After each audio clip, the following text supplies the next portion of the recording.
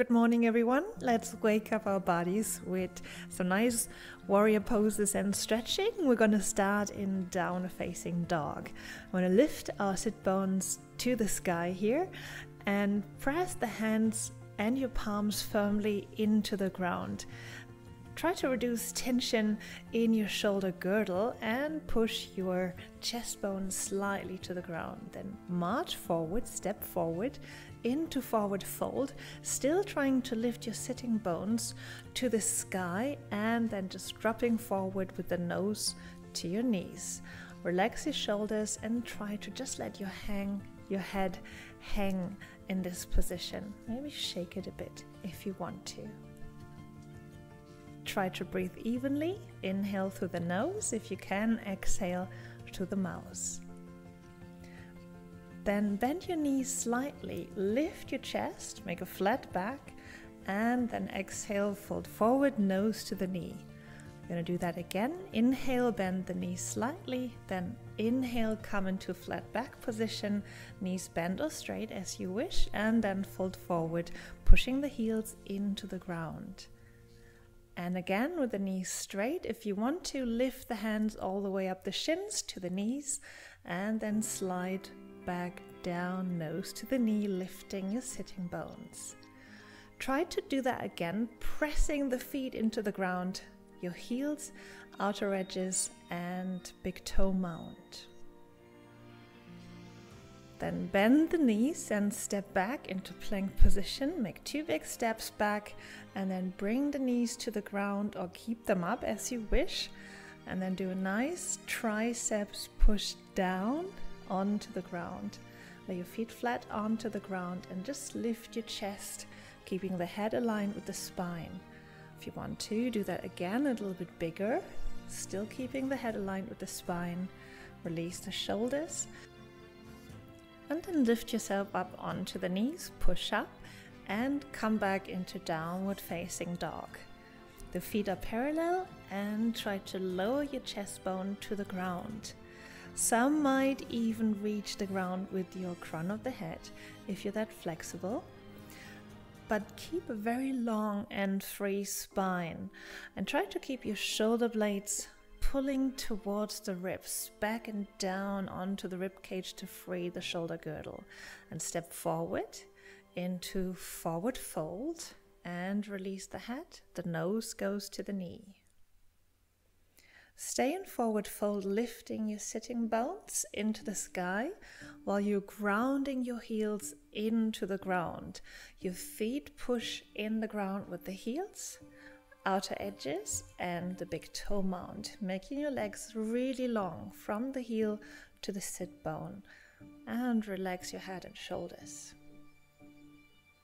Then inhale again, come up all the way, sweep the arms overhead, relaxing the shoulders. Inhale, and then exhale, arms alongside your body. Then come into a standing slight little back bend, bringing the arms onto your sacrum, slightly lifting your chest, bringing a little bit of length between your navel and your diaphragm, and then exhale, release the arms. Try that again. Sweep the arms to the back onto your sacrum, pushing the fingers down, pulling your elbows together and lifting your chest, keeping the head aligned with your spine. Very easy and softly.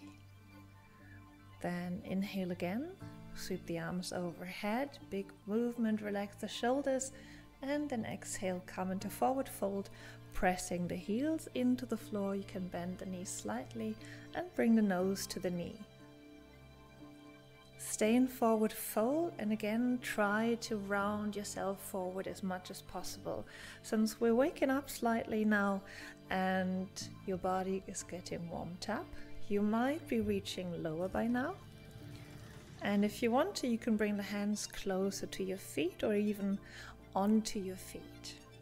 Then inhale and come into tabletop position. You can bend the knees and exhale, come back into forward fold. And and inhale again. Your choice. You can bend the knees or keep the knees straight. Lifting into flat back, pushing the sitting bones back and the crown of your head forward.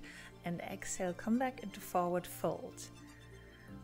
Then bend the knees and step back into plank position, pulling the navel in, not arching nor rounding the lower back too much. The hips are shoulder height or slightly lower.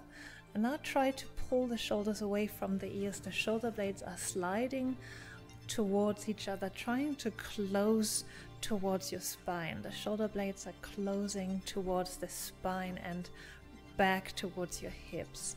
Push your heels back, creating a lot of length in your body. And then either lower down onto your feet or bring the knees down into push down and then lower down onto your belly. Now your choice, you can either lift up again into small cobra, just pulling yourself up from the strength of your glutes and your back, or you're coming into a big cobra, really trying to pull yourself up with the strength of your glutes and your back.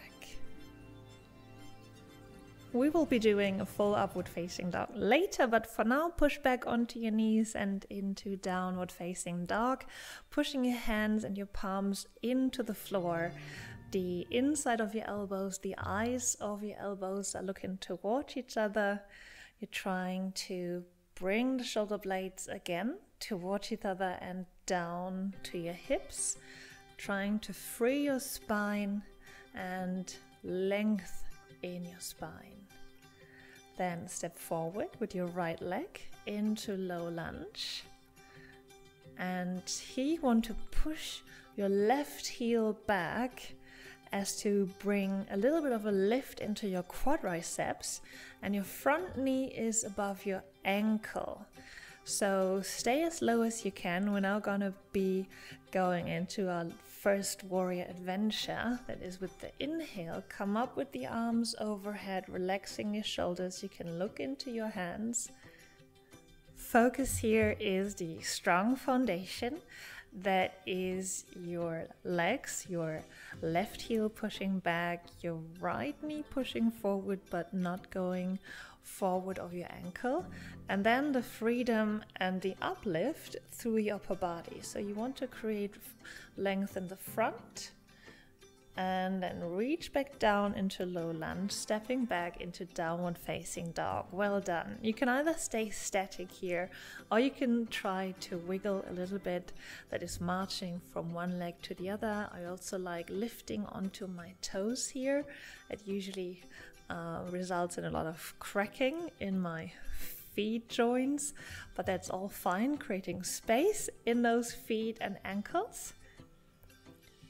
And from downward facing dog, step forward into forward fold, come back with the nose to the knee, and just realize here how you might have progressed from the beginning to now.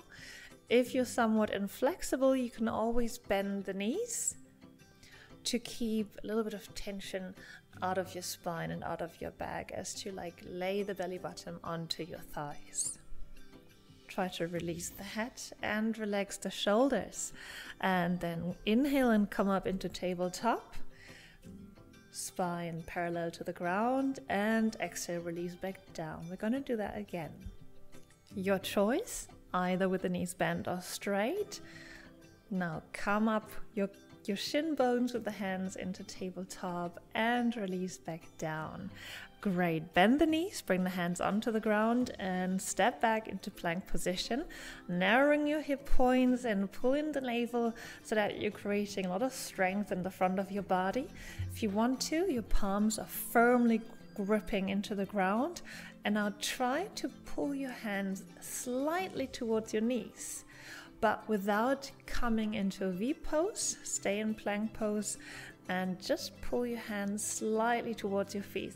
This will engage your back muscles and balances the pose nicely from front to back. Now push down, either on your knees, on your feet, into lying on your belly. Relax the shoulders and come up into a little small cobra. That can either be a little one or a slightly bigger one. And then release back down, chest to the ground. Now lift again, a little bit higher if you want to, but there's no must, only can. And we're preparing to push back into downward facing dog. Be gentle with yourself, either come into upward facing dog and then down dog if you're advanced, or simply push back onto your knees and then lift the sitting bones back to the sky or the ceiling and come into downward facing dog. Breathe very calmly. You can either be completely still if you're just about to wake up. If there's a little bit more energy in your body, you can move a little bit around, test if the spine is free. And then we're coming forward with the left leg into low lunge, pushing the right heel back this time and the left knee forward. Create a lot of stability in your foundation. You know where the adventure is going to take us. It's going to take us into warrior, lifting the chest in a minute. And when we're lifting in a minute, try to stay stable with your legs. Not lifting the legs, just staying low, and now lifting your arms overhead. Try to bring the elbows slightly in as the elbows reach forward. This will release your trapezius. So all we really want is to relax the neck and the shoulders. So try to have a very open neck and shoulders, and now bring the elbows in as the elbows point forward. Very nice. And then slowly lower down, bringing the hands back down. And we're stepping forward into forward fold. Bring the nose back to the knees. And now check once if your head is really relaxed. Sometimes we're still holding it, although we think I'm in a perfect fold forward. But really think of the crown of your head wanting to face the ground, not your eyes. Your eyes are really gazing softly towards your knees and not to the ground. Wonderful. Then come back up into standing, either with your knees straight or bent. Then bring the arms overhead, reaching far to the sides and above you, relaxing your shoulders, and then bring the arms back down into standing alongside your body. Very nice. We're going to do another little back bend here, very softly, just bringing the arms around and onto your back, and then lifting the chest, lifting your nose, and always be gentle with your spine. Try to keep length in your spine, not crunching it. And then we do that again, little back bend here, just to waken up your spine. Try to contract your glutes. This is to protect your lower back. And then release and relax the hands. Now inhale the arms back up again overhead. You can look up if you want, shoulders relaxed, and exhale. Come back into your nicest forward fold. Knees can be straight or slightly bent. And in your forward fold, check once the position of your hips towards your feet. That means your hips can be shifted backwards slightly. That would bring a lot of weight onto your heels. So what I would like you to do is shifting the weight of the hips onto your feet as to evenly distribute between the front and the back of your feet. Then fold your knees, bend your knees, and step back into plank position. Keep your shoulders away from the ears, relax your shoulders, suck your belly bottom in, narrow your hip points to create a little bit of lift in the front. And now you want to try to push your mat or floor or carpet or grass, whatever you are, back with your toes, as if you would want to go forward with the crown of your head. Push the feet into the ground. The toes are trying to point. Very nice. And then come down into lying on your belly. Nice little pressing down, triceps press. Now we inhale, lift the chest slightly. Just do as much as you want to do. Release. And again, nice little or bigger cobra, bringing length into your spine, lifting up from the strength of your glutes and lower back. And then push back as you like into downward facing dog. So your heels are trying to reach the floor, but they don't have to. Then take a few deep breaths in downward facing dog. Check your sitting bones are reaching to the sky. Your shoulders are relaxed, shoulder blades are pulling away from your ears, pulling towards each other and down to your rib cage. And inhale. And then exhale, lift the left leg and come forward into low lunge. Again, pressing your right heel backwards this time.